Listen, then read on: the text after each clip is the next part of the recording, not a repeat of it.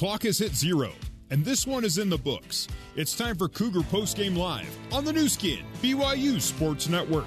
Now let's join your host, Jason Shepard. The BYU Cougars fall to 2-3 on the season, losing at Toledo today by a final of 28-21. Welcome back into our BYU radio studios in Provo, Utah. Jason Shepard with you. We'll get you back out to Toledo coming up in just a few minutes. Let you hear from players and coaches. Expecting to hear from the head coach of the BYU Cougars, Kalani Sitake, coming up in just a few minutes. A very interesting second half. At half, it was 7-3 BYU, and BYU got the ball to start the third quarter. BYU scores 25 seconds into the third quarter. They lead 14-3, and you kind of felt like with that lead, you score fast, the momentum, the confidence that BYU gathered, that maybe BYU was going to get on this run and just kind of pick up steam and keep moving. Not only did it give BYU some juice, but it also gave Toledo an opportunity to kind of find their rhythm, because right after that point, the scoring was kind of fast and furious, especially for Toledo. Toledo would get a field goal to come within 14-6, and then ultimately they would get another touchdown to tie it up. They would get the 2-point conversion at 14-14. BYU would then go ahead 21-14. The Toledo Rockets would come back and tie it up 21-21, and really for me, the biggest change in the second half was Mitchell Guadagni, the quarterback of the Rockets, his scrambling ability. And if you look at his rushing numbers, they're not going to wow you based off of the stats alone. He had 12 rushes for 54 yards. That doesn't look like a lot, but his ability to scramble completely changed the dynamic for this Toledo offense in that second half. It opened everything up, and BYU's defense was never able to figure it out and slow him down, whether it was him actually getting rushing yards himself or his scrambling ability, allowing more time for his receivers to get open, and he was able to make a play. But Guadagni's legs and his ability to move in the pocket completely changed this game in favor of the Rockets. Obviously, when you look at the rushing game alone, Toledo, which hadn't done very much in the first half, I believe, had 74 rushing yards, finishes with 242, and once again, BYU just really struggling to stop the run. Total, let's see, Seymour with 96, you had Kobach with 88, already mentioned Guadagni with 54, and then Jones with 4 for 242, and BYU came in averaging 215 yards, given up 215.5 actually, and the Rockets surpassed that today as they get the win, 28-21. Greg was talking about this on the broadcast. BYU's inability to be able to turn some of those longer drives into touchdowns proved to be a big deal, and BYU won the turnover battle, 3-1. BYU's +2 in the turnovers, but that late turnover, after getting a turnover, a fumble from Kobach, deep in BYU territory, the Cougars recover. On the very next play, BYU's offensive play, Zach Wilson throws an interception. And from after that play, we found out that Zach Wilson left. The report was he was holding his hand. We've not received any further information on his status, but Jaron Hall came in trying to get BYU down the field to tie this thing up in regulation and possibly go to overtime, but it was not it was not in the cards, and BYU falls 28-21. All right, we'll take our first time out here on Cougar Postgame Live. When we come back, we'll go through some scores in other college football action today here on this Saturday. If there's an opportunity to hear from Kalani in our next segment, we will do that as well. Cougars fall to the Toledo Rockets, 28-21. They are now 2-3 on the season, heading into their bye week. So there's 2 weeks to sit on this one. We'll have more Cougar Cougar Postgame Live coming up next on the new skin, BYU Sports Network.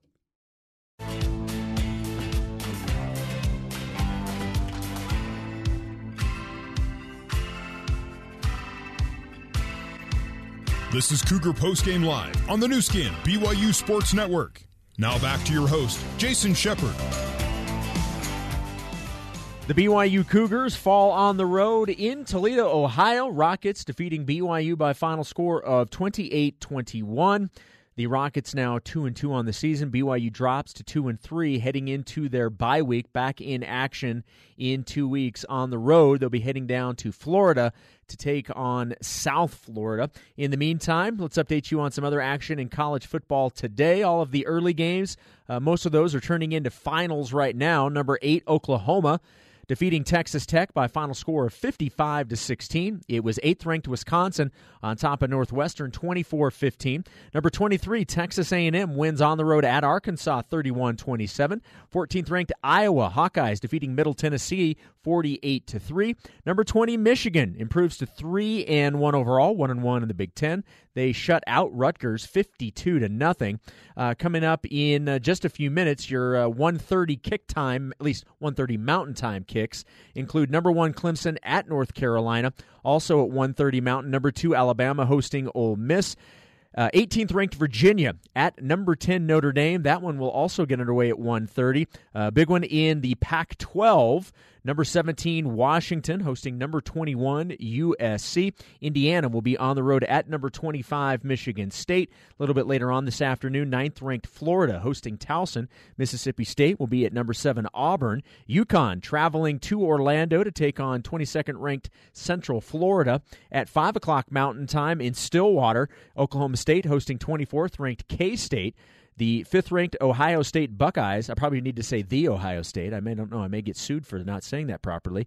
They're on the road at Nebraska at 5:30 Mountain Time. The University of Utah, 19th ranked in the country, at home tonight at 8 Mountain, hosting Washington State. And then just to update you on some games involving top 25 teams from yesterday, number 12 Penn State shutting out Maryland 59-0, and Arizona State upsets 15th-ranked California last night 24-17. Number 9, BYU women's volleyball in action, taking on Portland. It's Game 2 of the West Coast Conference schedule. The first set has concluded up in the Pacific Northwest. BYU wins the first set 25-20. In set number 2, Portland right now leading 2-0, but BYU on top with 1-0. Don't forget, also tonight at Southfield, BYU women's soccer, 5th-ranked in the country, coming in with a record of 9-0, looking to remain unbeaten as they wrap up non-conference play against the Anteaters of UC Irvine. I will be on the call along with Avery Walker. We'll have that for you here on the new skin BYU Sports Network. We will go on the air at 6:30 p.m. Mountain Time with pregame, and then we'll have the kickoff at Southfield a little after 7 o'clock Mountain Time. All right, we'll take one more final break, come back, either wrap it up, or if head coach Kalani Sitake is there, we'll let you hear from the head coach of the Cougars after BYU falls at Toledo 28-21. We'll have more of Cougar Postgame Live next on the new skin BYU Sports Network.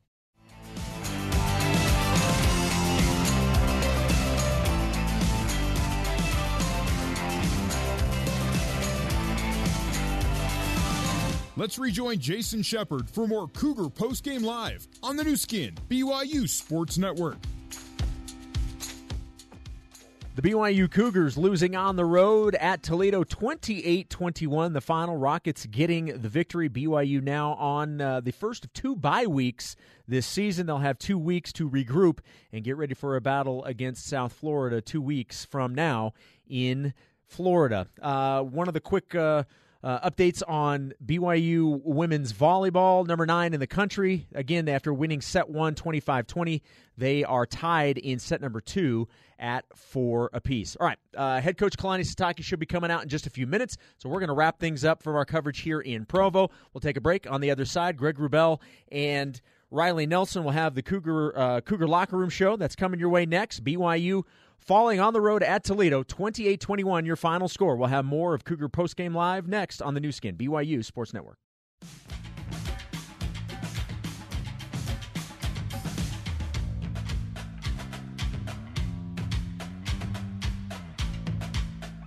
Welcome back to postgame coverage of BYU football on the new skin BYU Sports Network. Our coverage continues with the Cougar Locker Room Show. Cougar Locker Room Show is brought to you by Utah Community Credit Union. Get more house, same payment at UCCU. It's what we do. Let's head live to the Mo Bettis broadcast booth and join Riley Nelson, along with the voice of the Cougars, Greg Wrubell. All right, this is the Cougar Locker Room Show coming your way from the Glass Bowl in Toledo. Rockets 28, BYU 21. BYU defensive back Diane Gomolaku speaking to media outside the BYU locker room. Let's join him live. Last touchdown after the interception, were you guys just letting them score there? No, we're not going to let them just score. Like, well, you get the ball back that way. But still, we try to get a stop. Like, he got in. Obviously, we had time to score, and we just didn't stop him. That was a good run by him and physical run. Defensively, it seemed that you guys, there was a big difference between the first half and the second half. What kind of adjustments made it more difficult for you guys to stop the offense from moving the ball and scoring points in the second half? It wasn't even like big difference on their part, but they just, like I said, their quarterback got them out of a lot of trouble. When things weren't open, he made a play. Just ran the ball, and so we had to do a better job in containing him. What did you see on Chaz's strip there at the end? Got you guys the ball back. Chaz played a good game, and like playmakers make plays, and he's a playmaker, and we got to have a lot more of that in all 4 quarters. And we just have to do a better job. That's all it is. Got to finish the game. What do you build off of from this one? How do you take it moving forward? Just don't take any team for granted. Everyone's talking about how the first 4 games are going to be the toughest, but the season it's all going to be tough. Like, teams aren't just going to come out there and like think they're not going to win. Like, everyone's thinking they're going to win, so it's like we got to come out there and every game's going to be a dogfight, and we just got to fight harder. Thanks, Diane. Appreciate it. All right, we'll take a break. Cougar Locker Room Show continues. Fans, title and escrow can be complicated. With over 50 years' experience in Utah, Provo Land Title has the expertise to navigate your buying, selling, or building project. Provo Land Title, making the complicated easier. More from the Cougar Locker Room, including, in fact, let's go down to Coach Kalani Sitake before the break right now. Probably going to be out for a little bit, and how long that is we still have to evaluate it and get some more opinions on it and everything, but yeah, so we'll have to be ready for that. There was a comment about quarterback Zach Wilson's hand injury. In the after the fumble, after Chaz's strip. Yeah, I thought there was enough time. I mean, a little under a minute. We had 3 timeouts, and we've been throwing the ball pretty well and getting some yardage on them, and so just really wanted to, with the time left and the amount of timeouts that we had, I thought it was good for us to go for it. Obviously, they made a big play on it and got the interception, and that cost us. So that was we have a lot of work to get done in the next. We have a bye week, so we've got to evaluate a lot of things and look at it and get better before we go to South Florida for the next game. The team looked like it was inconsistent on both sides. You have stretches where they played really well and stretches where they kind of struggled, and credit Toledo for some of that. But how do you kind of build on that and try and get those consistent stretches long? It's been kind of the issue we've had, is the inconsistency on in all 3 phases basically, and so we had some missed field goals today, and although we had some good returns, we just never really could generate momentum. Even though when we had it, we seemed to give it up quite a bit. And you give credit to Toledo; they made some plays. They made more plays than we did, and obviously the score shows it. But I thought it was a tough battle. But they converted on 4th downs. We didn't, and they made their field goals. We didn't, and so looking at evaluating all of it, I think as a coach, I need to do what's best for the team and then figure things out and try to get this so we're playing at our best against South Florida, and that really means everything that we have to look at and evaluate.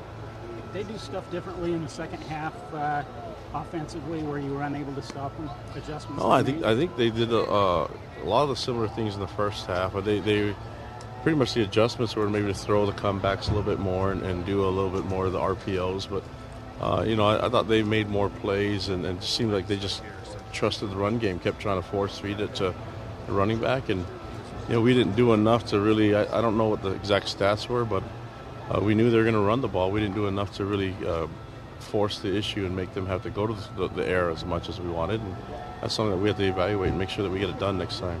What's that emotion like on the sideline as a coach and players when you get the strip and then all of a sudden just one play later give it back and basically end up giving up that position?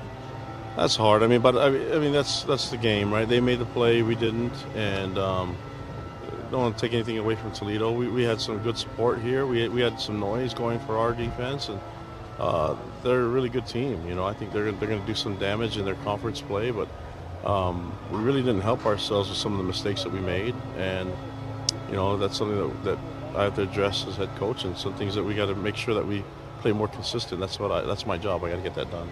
How different do you think the game would have gone had Jake made those 2 field goals? Did it affect the momentum or just mentality of the players? I mean, it would have been nice to have a padded, more score, a bigger lead. But the truth is that nobody plays perfect. Our guys played with a lot of effort. They gave us everything they had. They had tons of energy.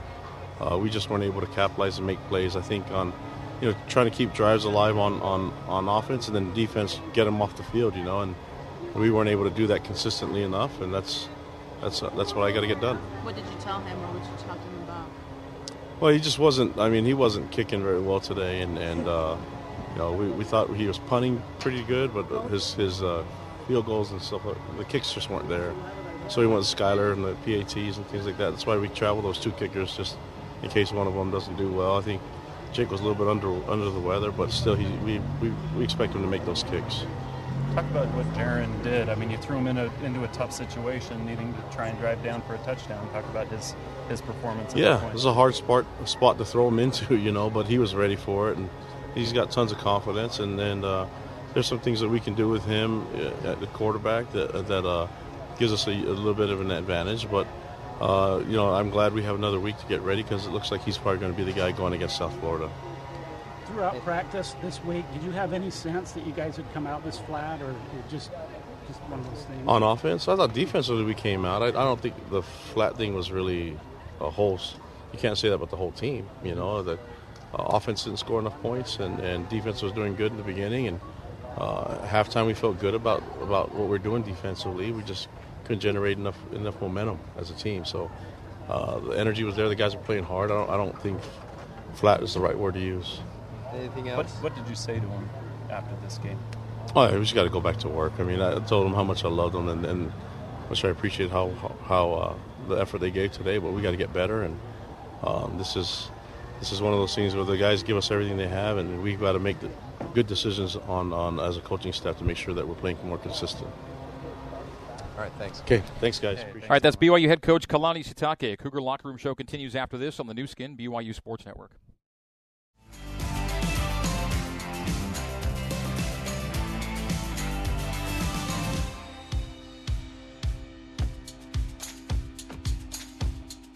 This is the Cougar Locker Room Show on the new skin, BYU Sports Network. Now back to the voice of the Cougars, Greg Wrubell. Mitchell Juergens and media talking with Micah Simon outside the BYU locker room. Let's go there. Jaron go out there for that last. I mean, he's a tough situation for him to come in. Kind of his first opportunity as a true quarterback, and gave you guys at least a shot there on the last play. Yeah, no doubt. He works hard in practice, and he's always ready for his time. And yeah, he put us in a good position. Really, really hard position, trying to go the length of the field in 50 seconds. But he gave us a shot. That's all you can ask for. When you guys took over after the fumble, after Chaz's strip, was it all talk being aggressive, going down and trying to score? Was there any talk of maybe playing for overtime? Or no, we were going to go score. Uh-huh. Yeah, we were going to be aggressive and go score and win the game.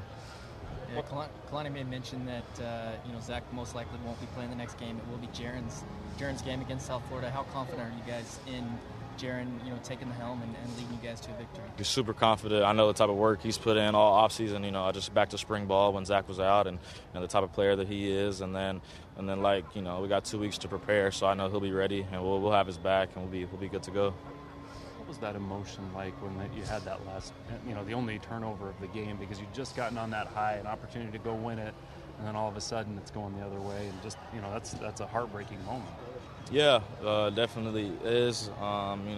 Really swing of emotion of happiness for our defense getting the ball back for us, and I was confident we were going to be able to move the ball down, and then just it happened and got the pick, and it was just frustration, and but you kind of had to stay ready because we knew we would have gotten the ball back, and we did, and we just almost made it happen. Did they tell you guys what's wrong with Zach in the locker room or anything? No, I don't know, and I didn't even know he was out. Like, I ran on the field and I just kind of looked back and saw 3 was at quarterback. I was like, all right, here we go. What do you say to the boys? What'd you say after the game as one of the leaders on this team? And you've been through these tough losses, so. Yeah, I for sure told them that I'm tired of losing. I'm tired of this feeling, and that is definitely a gut check for us as a team. And it's time for everybody to look in the mirror and kind of self-reflect and see how much you really care about this, and how much how much effort you're gonna put in the rest of the season to make sure that you don't have this feeling again. And as a senior, as a leader, it's my job to kind of do this and try to help everybody keep themselves up, but know that we're super disappointed in this loss, and that we'll bounce back. Cool. Thanks, all right, Michael Simon down at the Cougar Locker Room area. The Cougar Locker Room show continues from Toledo on the new skin BYU Sports Network.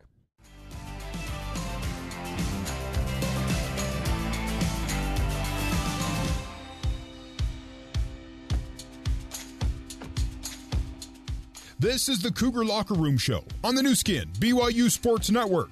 Now back to the voice of the Cougars, Greg Wrubell. All right, so we are back at the Glass Bowl here in Toledo, Ohio. Final score is 28-21. Toledo over BYU. Just a quick reset right now with Mitchell Juergens down at the Cougar Locker Room area based on what he's heard already from Kalani and players. And let's talk first about the situation involving Zach Wilson. And it's fair to summarize that Kalani believed Zach would be out for a time. Is that accurate? Yes, that's what it sounds like so far in the post-game interviews. When I did see Zach go in or come out of the locker room, he did come out for a brief moment to greet the other players after the game. And it looks like it might have been a thumb on his throwing hand, but he held it as if he couldn't move his hand at all, and so it looks like a pretty serious injury. Not sure on the timeline of when he'll be ready to go, and so it definitely sounds like Jaren Hall is going to be the guy, and they've got to rally around, behind him as the guy to lead them to the next couple wins. All right, and now BYU does have the benefit of a bye week, and Kalani's aware of that. But even with the bye factored in, it sounds like this could be something that keeps him on the shelf for a bit. Yeah, absolutely. And, when you look at thumb injuries, especially as a quarterback, I'm sure Riley could probably talk a little bit more to this. But, as a quarterback, your throwing hand's everything. And so if you're not 100%, even if you feel like you can go out in there and compete, having a hand that's not to full capacity can be more detrimental. So I'm sure they're going to take every opportunity to get him healthy and back fully 100% before he steps on the field to be here with his guys. Okay, Riley Nelson, let's bring you in. You've heard from Kalani and players here post-game. Just general thoughts and reactions both on the game and now the situation at QB. Yeah, it's disheartening. These they're taking it hard, as they should. This was a game that throughout, especially in that third quarter, you thought you had it won, and then even down as late as when Chaz Ayu made that strip, you had that game. So, Kalani gave us the coaches speak. At this point, this is kind of our third disappointing loss of the season, and so we're kind of getting the same answers, which you expect. What's got to be different is what happens during the week. You have to self-evaluate, and you have to be very honest with yourself and change your practice patterns. And as far as Zach Wilson's hand is concerned, yeah, your thumb is absolutely must be there, because as you think about it, you have 4 fingers on top, but the thumb is the only one on the bottom side of the ball, and so it's absolutely imperative that your thumb is in good shape. And even if it's his other fingers, maybe get away if it's a pinky or a ring finger injury, but if it's your index, your middle, or your thumb, those are your power fingers and ones that are absolutely vital to the gripping of the football. And so hopefully it heals and heals quick.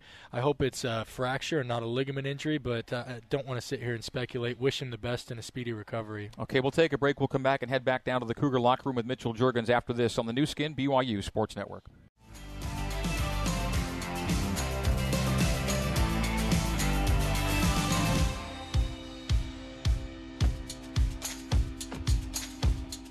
This is the Cougar Locker Room show on the new skin BYU Sports Network. Now back to the voice of the Cougars, Greg Wrubell. All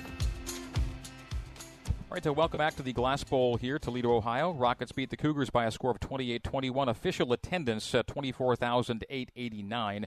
Heading down to the Cougar Locker Room area with BYU offensive lineman Keanu Saliaponga. Keanu, thanks for taking a minute. We appreciate it. Thank you for having me.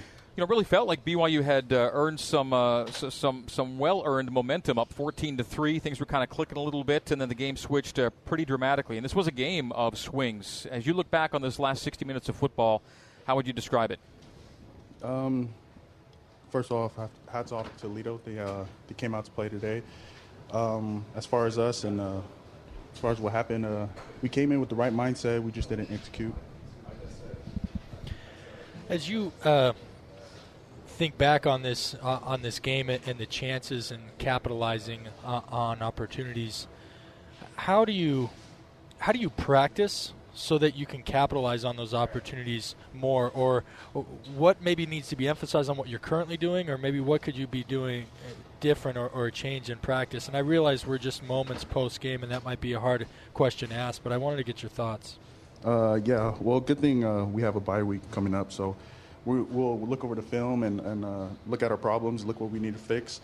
I know myself, some plays I didn't take the right technique, but as far as practicing, we just got to watch the film and trust our coach is going to put us in the right position next time, and trust that they'll make us practice the right technique and whatever we need to do to execute next time we step on the field.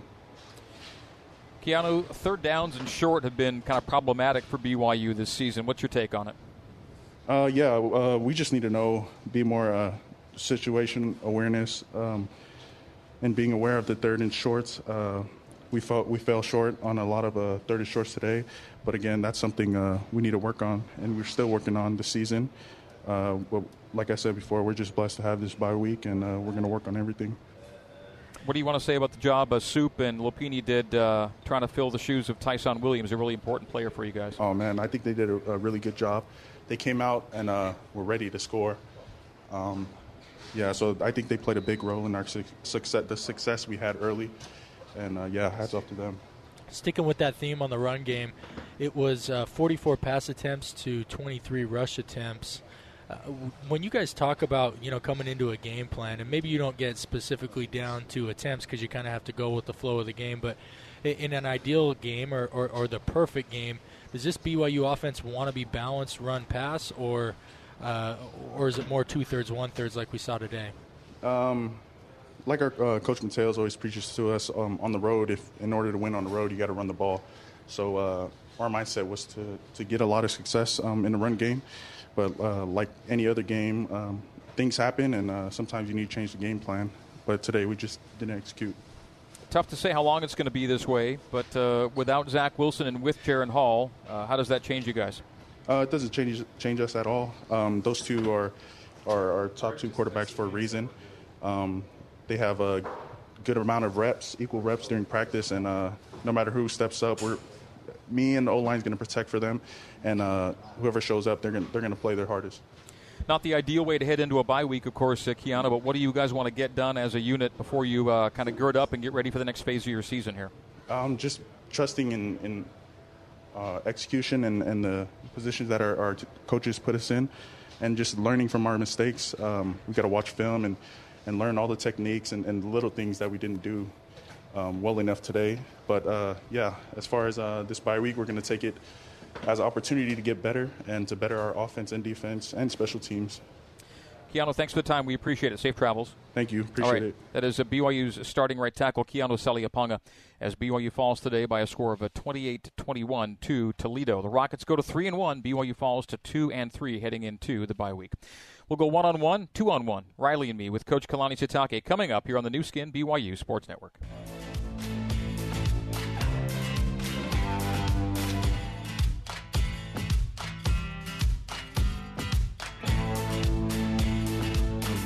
Postgame coverage of BYU football continues with the Cougar Postgame Coaches Show, brought to you by Mountain America Credit Union, guiding you forward.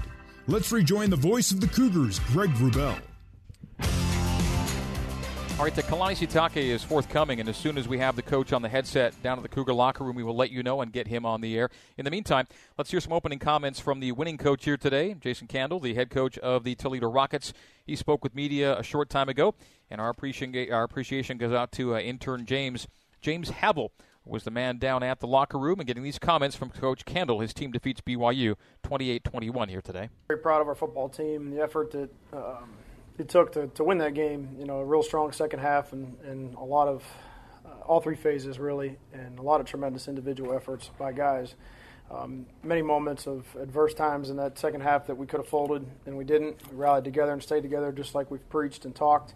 And I think, once you set the mantra of what your program is to be in January, and you hope that these words that are all over these walls, they come off the walls and they start to become action. And for that 30 minutes, I thought our guys did a really good job of staying together, and some of these things that we talked about all the time showed their face. And for that, I'm really proud of our team, because, like I said many times, it's really hard to do what you said you wanted to do as a young man. And it's really harder to do that when you give more of yourself than what you take, and you come together and do that together. That's really special. And when you do that, you have the opportunity to have moments like we had today. So, really proud of our team, like I said, and really happy that our fans came out and supported this team today in a noon contest. It wasn't an easy week for us coming back off that trip, and our guys never used that as an excuse. They just kept battling, kept fighting, and kept playing hard for one another, and that's what we asked them to do.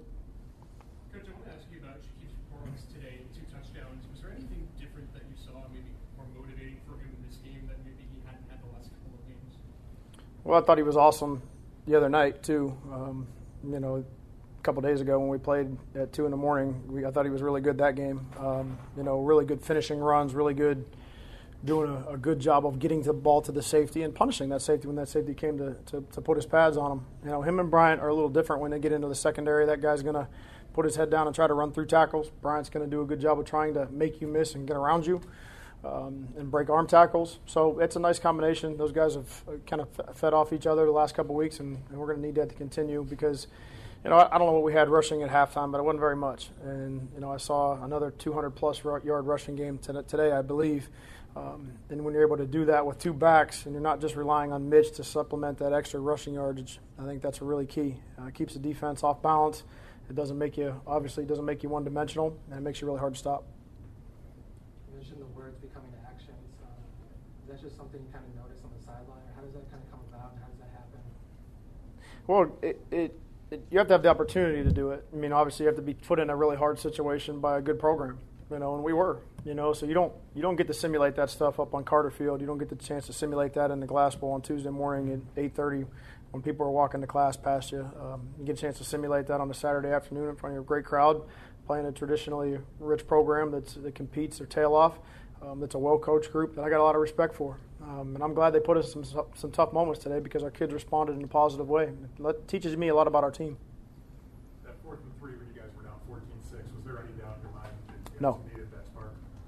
No doubt. And no doubt if we scored, we were going for 2. We had to, we were down a possession because we didn't get to start the third quarter with the ball. I knew that possessions were going to be at a premium, and we had to try to generate as many points as we possibly could. And sometimes those decisions come out of frustration, maybe because your offense isn't having the success that you're having. But whether we had scored 4 or 5 touchdowns in the first half or not, I think that's still the play there. What does, I guess, I'm sure in some ways it makes it even more special knowing that there was so much adversity. I guess, what does that say about how good this team can be that you guys have 3 or 4 just daggers in the second half and yet still? Well, I think it tells us that, after 4 weeks of football, we're starting to create an identity. And, they said they came up with EAT at the beginning of this season. They wanted to play with great effort. They wanted to be accountable to one another, and they wanted to play with toughness. And that's what they said. So when they say that, that gives me something to hold over their head to make sure that that's the standard that they wanted to become. I really have a really solid senior leadership in this group. It gives you a chance in hard moments and hard times like we had. The cool thing about that is there's more of them coming. And there's going to be plenty of other opportunities because some guys today didn't handle this well, okay? But there's plenty more of opportunities just like this coming down the line for them. And, whether it's football or whether it's life, that's what you're looking for. You're looking for growth. You're looking for, these life lessons that we are allegedly teaching these young guys to show up and have an opportunity to where they can put a smile on the face and know that they hit it out of the park on that. So it's going to be a tough conference schedule. We got a really tough game here next Saturday. Our guys know that. We have to be prepared to play a great football team here next week. Like I said last week to our team, the commissioner wasn't out in Colorado waiting to hand us a conference championship after the game last Saturday. And he wasn't here again today.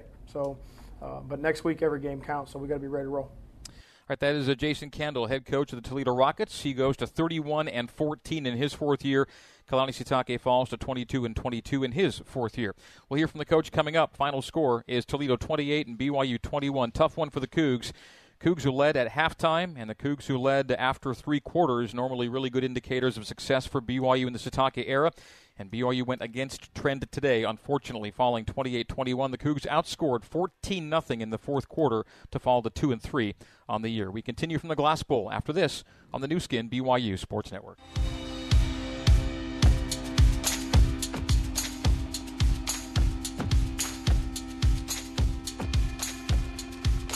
You're listening to the Cougar Postgame Coaches Show on the new skin BYU Sports Network. Now, back to the voice of the Cougars, Greg Wrubell.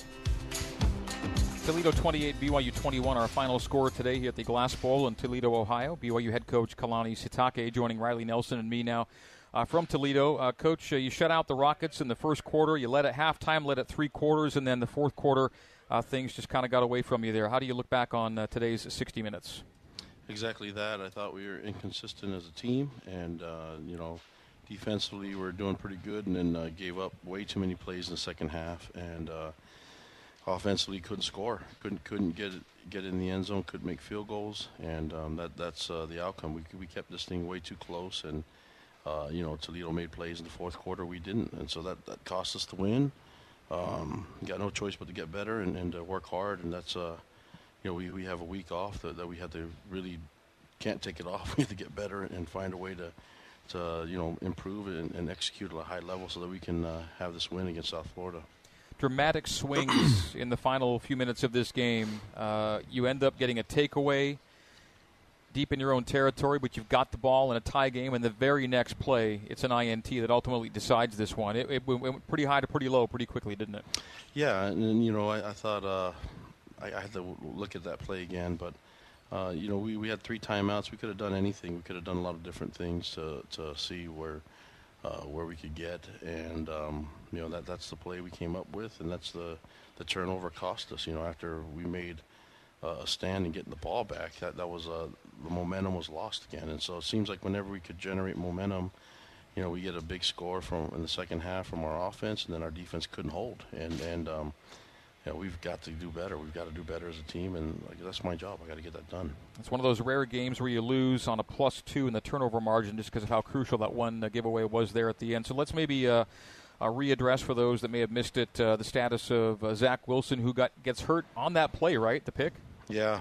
So we don't know the exact details on the time of it all. We just know that he's hurt, confirmed that he's injured, and looking like he won't play in the South Florida game, maybe more than that. We have to get the, that's just coming off of we're limited here. We don't have all the specialists, but looking at it, it seems like there's going to be some significant time, but definitely going to miss the South Florida game. So we've got to get ready for Jaron and Baylor and Joe. Those guys got to be ready to pick it up.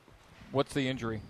It's to his throwing hand. I don't know the exact specific issue with it, but there's something wrong with his throwing hand, and that for a quarterback, that's hard to deal with. Coach Riley here. For a consistent theme and a time of possession, it's more what you do with that time than actual time of possession. But it was -10 again today, and that's as I look at the stat sheet with our backs, and if you include Jaron, because he caught a couple, he caught a quick toss and that, but between Emmanuel and Lopini, only 16 carries. If you add Jaron's in there, there's only another 18.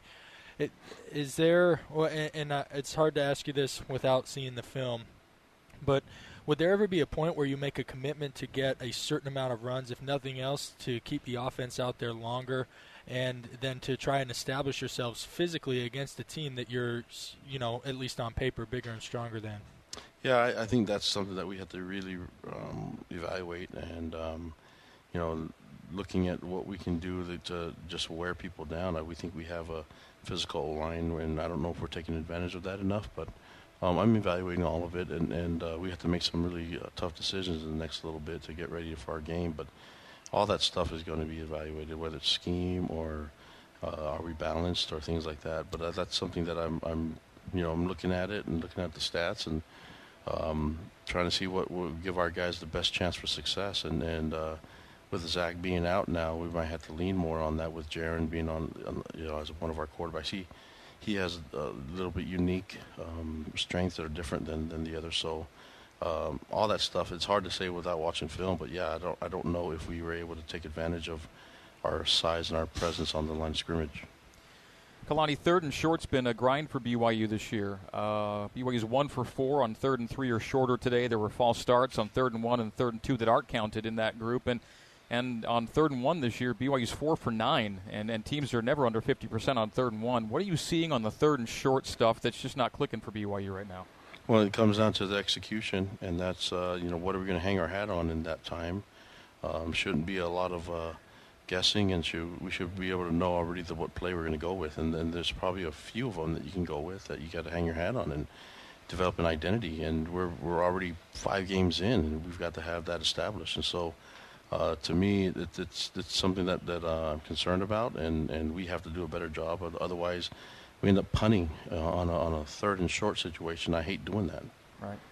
You lose Zach Wilson for a bit. We don't know how long. How equipped is Jaron Hall to do most of, if not all, the same things you were having Zach Wilson do, particularly relative to deep balls, which you got a couple of today? Yeah, he actually has a good arm and a very, very accurate arm. I think you saw a lot of it in the spring game and everything. So he's capable of doing it all, but it's just more of what is going to be suited for his skills and his strengths. He's a little bit different than Zach in the way he plays. So but more than anything, this is like an entire unit issue. We've got to find a way. What's our best plays? And I think our receivers did some really good things today. But we can't just sit there and think that we're going to air raid this thing and be able to establish our presence that we want on the field. Coach, Chazayu's strip was towards the end of the game to get you guys the ball before the kind of fatal interception was a tremendous play, and Kavika had one. It got overturned, but has there been an added emphasis on the defensive side of the ball at ripping and punching as you swarm and rally to tackle guys, that the guys who arrive 2nd or 3rd try and get that ball out, because that could prove to be big as the season plays itself out? Yeah, and that's just a high effort. These guys play hard, and it's an emphasis that they've been trying to capitalize on. They know how important these turnovers can be, and it's just it's a weird thing to have these many turnovers. But when we came into the game, we said we wanted to handle the run, and I don't know if we did that well enough to my liking. Especially in the second half, and they were able to keep some drives alive because they were able to establish a run game, and that's not something we couldn't let happen this game. But the guys are going to keep trying to strip the ball, but still, that's part of playing hard. I think more than anything, we got to be more assignment sound and stop the run. And the run game, Kalani, for them really wasn't established until the second half. You guys did a good job doing what you wanted to do in that first half on the ground defensively. Yeah, our guys played really stout, but then they started to really buckle down and trying to force the ball to go back and trying to run the ball inside, and then they worked their RPOs. And I think our defense just on the field too long, and it's their own fault, being out there and not getting out of 3rd and long situations, and then we got in a position where we had them in a good spot, and the next thing you know, we get a penalty for late hit, and there's just a lot of stupid mistakes, and it comes down to discipline, and I'm the one that's got to enforce that on our team, and that's something that needs to get done right away. And if it's personnel, then fine, but if that's something that we pride ourselves on being a disciplined team, but we didn't show it today in spots, and that might add to our inconsistency as a team. And you do pride yourself too, Kalani, on rush defense, which has always kind of been there for you guys, but this year has been it's been tough to stop the run. The teams have put up some big numbers on the ground against you, including today with 242 by Toledo. Yeah, and they should keep trying to run the ball on us, until we show that we're going to stop it. And so that comes down to scheme and a lot of different things with our strategy, and our players play hard, so I'm going to evaluate everything, and we've got to get better. We have to do better against the run. That's something that you cannot do. Then we've been in this system for a long time, and if that means that we have to go back to what we're really good at, that's what we got to do. And I thought we did that in the first half, and maybe got away from it a little bit. The rush numbers against this year, 262 Utah, 242 Tennessee, 171 USC, 187 Washington, then 242 Toledo today. Of course, they ran for 436 last week. It's what they do and do pretty well. Was there a time today, Kalani, where you felt like this game was where you needed to be to end up with the result you wanted? Well, I think we were up 11. Up 14-3. Yeah, and it seemed like we were able to just kind of settle down a little bit, but then we couldn't get off on that one drive of defense, and I think they kicked a field goal, which was okay, right? But And then our offense wasn't able to capitalize. I think we had another third and short situation. We ended up having to punt. I mean, I'm not going to, as much as I want to go for it, I'm not going to go for it on the 30-yard line. And even though it's a half a yard, we have to be smart. And we were able to pin them deep on some spots, and just really disappointed in all of it, how it worked out. But the players play hard, and the coaches got to do a better job. Jake had missed 2 field goals for his career coming into today, and he misses 2 on this day and goes 0 for 2. You say he wasn't feeling well today? Yeah, I mean, the missed field goals will make you feel sick too, So I think he, we went with Skyler because Skyler was feeling it, and that's why we traveled the 2 kickers. I think Jake was doing okay with the punts, but he might be overthinking a lot of the kicks. I mean, he just wasn't getting the good pop. The one that hit the upright, that wasn't usually at that distance. He kicks the ball over the uprights, and so it wasn't coming off his foot as well as we wanted to see it. And we had to go look at it again and see these guys compete. I think personnel-wise, we're going to have to compete with everyone and get the best guys on the field. Coach, Aleva had a tremendous day, not only receiving with that first touchdown at the half, but I want to ask you about the return game a little bit. It looked like at least the second one, when he broke the tackle and got around the edge, that was a punt safe, so it didn't look like he had a return up there. But I want to give you the opportunity. Were these set up returns, or were these great individual efforts by Aleva Hifo? No, both of them were returns, and so we saw something on film. A.J. Stewart and Ed Lamb handled the punt return duties, and we felt like we had a good chance if we can get him to punt the ball to us. I think the earlier he had some fair catch situations, but I thought that was a good scheme for us. I think special teams wise we did okay, but our punt returns and punt coverage we were decent, and then I think the kickoff cover were okay. That's just the field goals was the main issue. Last couple of things for you, Kalani. In the last decade, BYU's had literally one season where one quarterback goes all the way start to finish, and that was Taysom Hill in 2013. It's tough to get through a year with one guy, and you're already finding out again pretty early that you need more than one, right?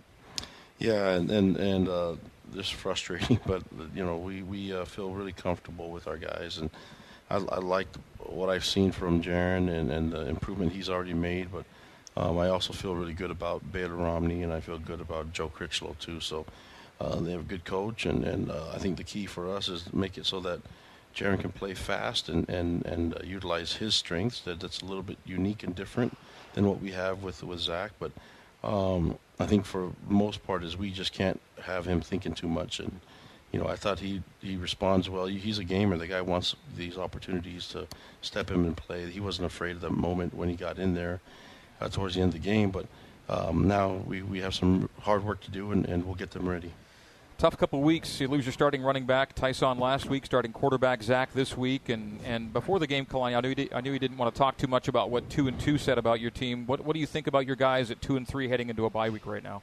Yeah, we've got some work to do, and it's time now for a gut check, see what we're made out of, and for our depth to step up. We have some guys that are banged up and some opportunities now for the young guys and other guys to step in when their number's called, and let's see how they respond. But I think coaches, we got to do a better job of getting them in a position to have success, and that's my main objective right now. So the guys work hard, they play hard, and we just need to buckle down and make sure the right guys are on the field and that we got the right scheme going with them. What will be your plan for the bye week here as you get ready for South Florida here in 2 weeks? I think we're going to work. We have to work through it. We'll let some guys heal up and everything, but we go into it with practices starting next week, and and we'll let them get some rest. But our focus is going to be on South Florida the entire time and getting our scheme on all 3 phases ready to roll. Well, as tough as it was today, Kalani, your guys still gathered to acknowledge the fans and do the fight song, and there was a lot of BYU blue here at the Glass Bowl. I know you always appreciate it, and it's a tough one for the fans and your guys today, but they showed out, and I know you do respect that. I do, and love our fans. I appreciate them being here and cheering, and they made us feel at home, on the road, and just really disappointed we weren't able to get the win for them. But our players love them and appreciate all of them, and so I just wish everyone safe travels back home, and we'll get back to work. These guys are dedicated to working hard, and we'll find a way. Safe travels to you too. We will see you back in town. Thank you, sir. Thanks, guys. All right, that is BYU head coach Kalani Sitake. Cougar Nation Now is coming up next. You want to use a hashtag BYUCNN to reach out to us on Twitter to give us some discussion points. Hashtag BYUCNN. or you can email us, CougarNationNow, one long word, CougarNationNow at BYU.edu. Toledo 28 and BYU 21 is our final score as we continue our postgame coverage on the new skin, BYU Sports Network. Football season is an exciting time of year.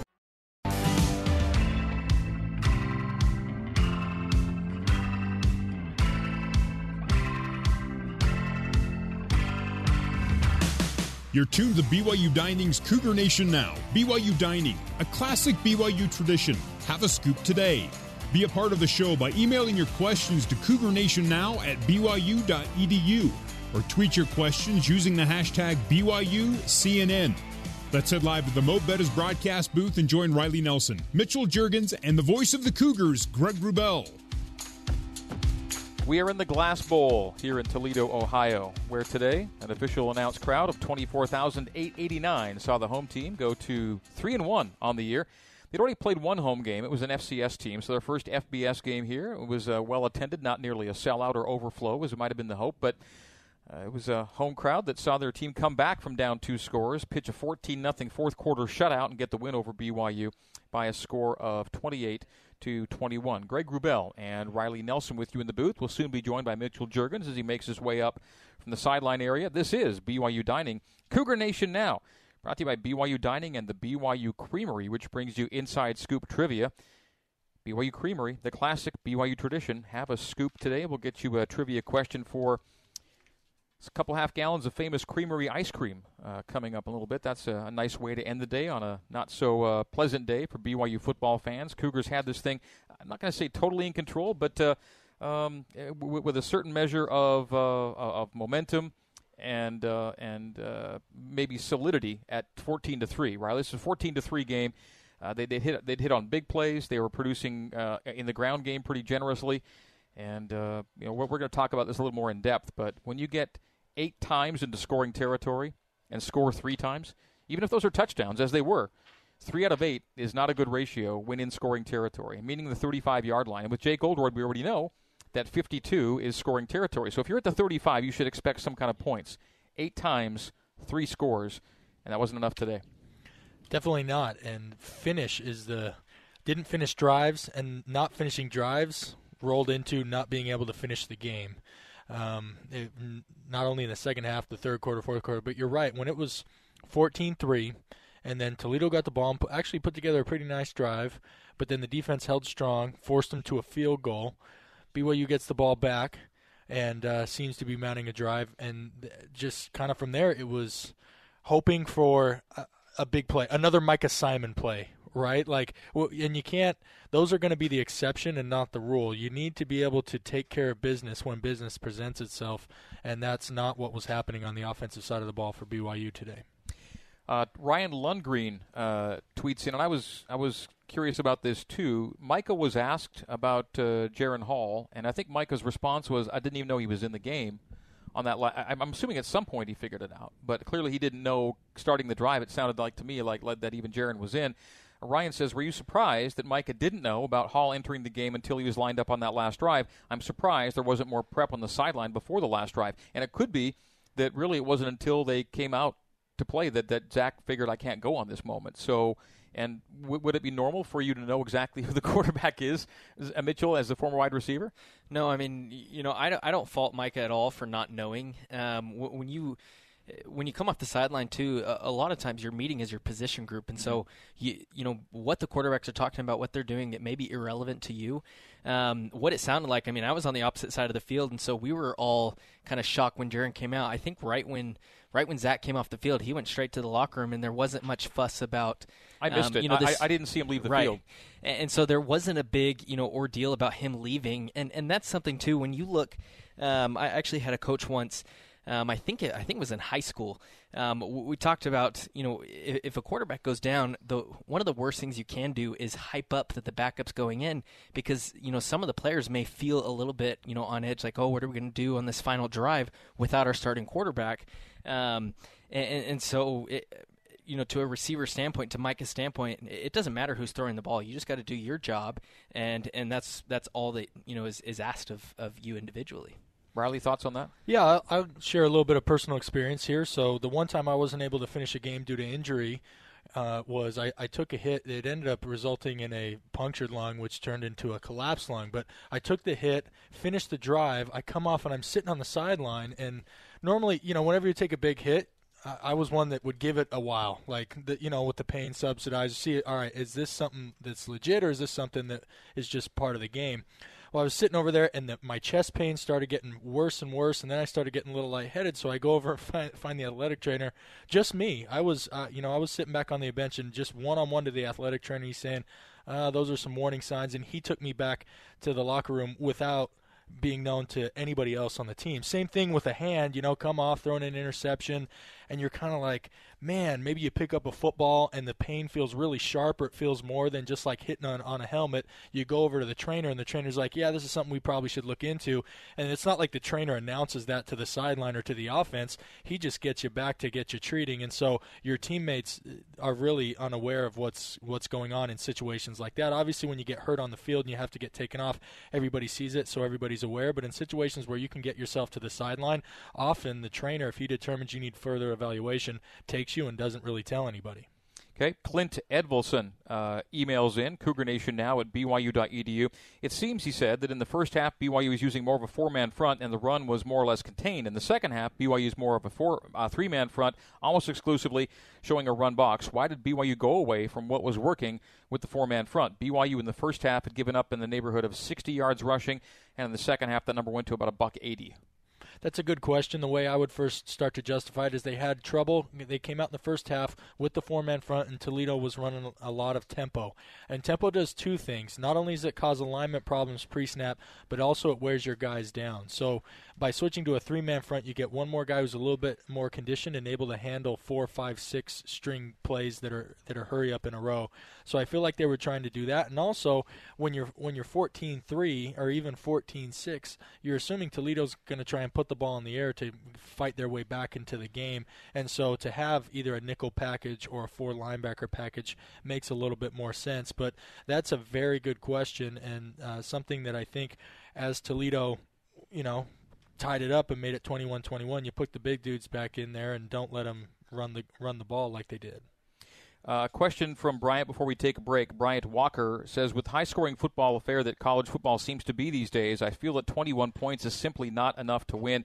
The offense really needs to score more because 21's not going to cut it most of the time. Would you agree? And I will tell you, A, yes, and B, the last time BYU won a game with with 21 points or fewer was against Portland State, an FCS team. They've only beaten, the last time they beat an FBS team at 21 or fewer was actually, oddly enough, in the state of Ohio, back in 2016 at Cincinnati. They won that game 20-3. So if you take out the Portland State game and the Cincy win, BYU's not won a game at 21 points or fewer at all. And that's going back, 3+ years here. And sure, you take 21-17, 20, however you get the win, you take it. But that said, BYU's not winning lower scoring games these days. And again, 21 puts you in the distinct minority of college football teams these days. The median right now is 30+. And nor did Toledo get there. They ended up at 28 today. But that said, BYU is going to be among the lesser teams currently in both points allowed and points scored. And the 21 generally puts you in the neighborhood of not enough. So I guess I would agree with you. Bryant, thank you. Cougar Nation Now at BYU.edu. That's Cougar Nation Now at BYU.edu to email us, to tweet us. Use the hashtag BYUCNN, hashtag BYUCNN. Greg Wrubell, Riley Nelson, and yes, Mitchell Juergens, all up here in the booth from the Glass Bowl. We'll take more of your comments next on the new skin, BYU Sports Network.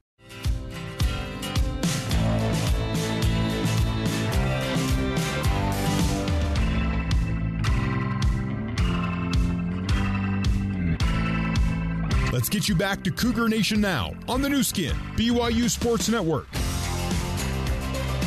Well, a BYU team, as we talked about, that had really excelled in the Sitake era at playing with a lead both at halftime and after the third quarter. BYU led after both of those instances and falls today by a final score of 28-21. So, speaking of trending the wrong way, the last two times BYU's led at halftime was last year at Utah, loss, and this year against Toledo, loss.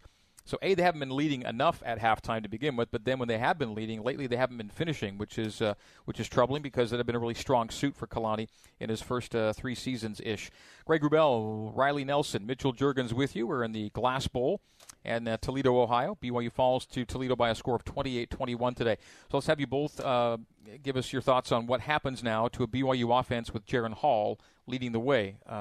Zach Wilson is injured. It's a throwing hand injury. Kalani didn't tell us of an expected duration of absence, except to say it seems like it's going to be a significant amount of time. So that's what we know. We can't get into too many specifics beyond that, but they're planning for Jaren Hall against South Florida, and possibly beyond. We shall see. We'll go to the wide receiver first, and then to the quarterback next.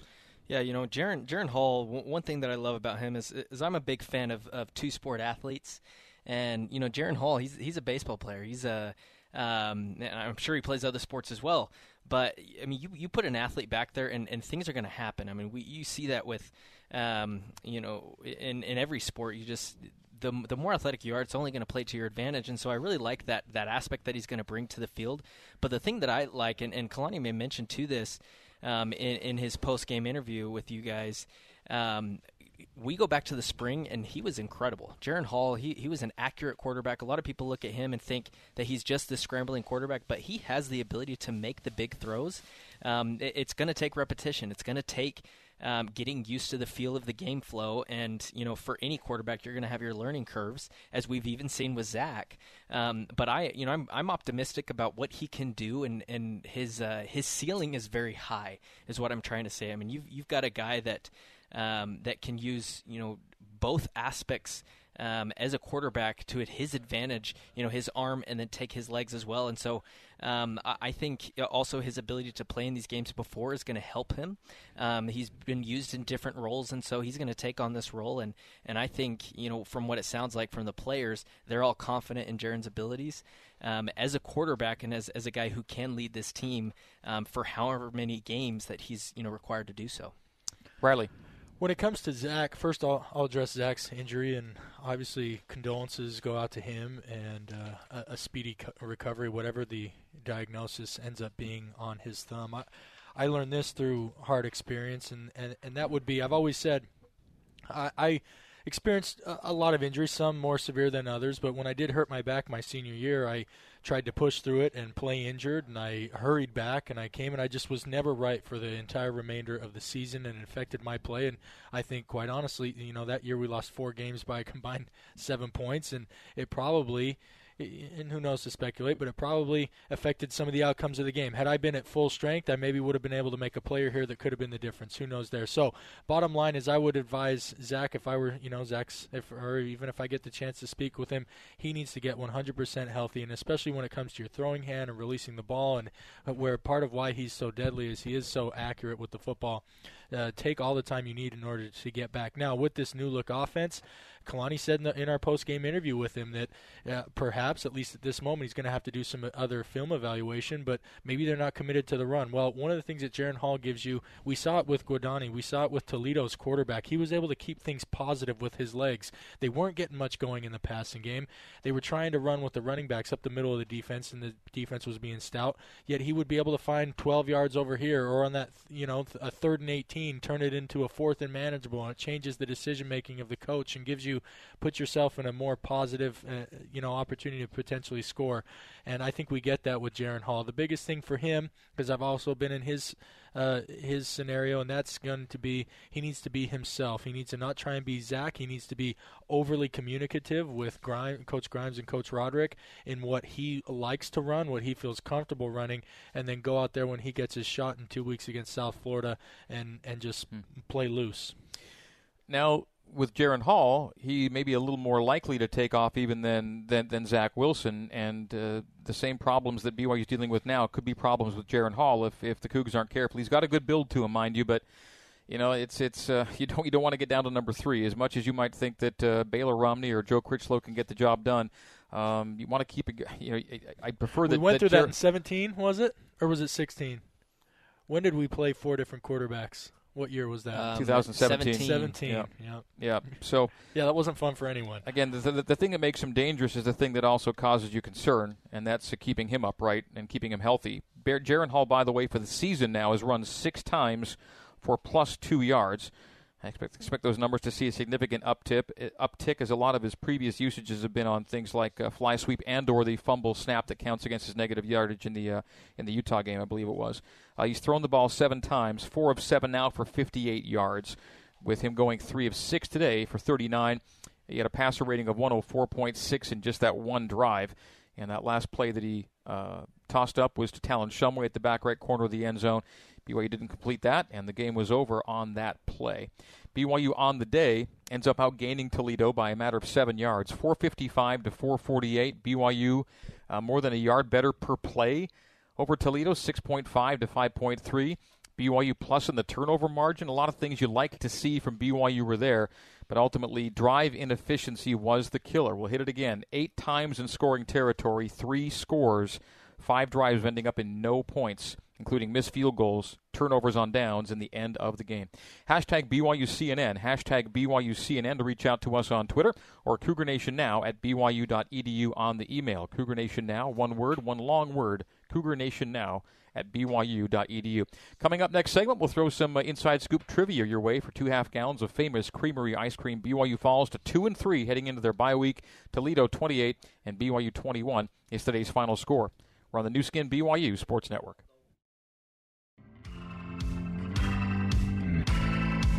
Let's get you back to Cougar Nation Now on the new skin BYU Sports Network. Well, I guess it's been that kind of day.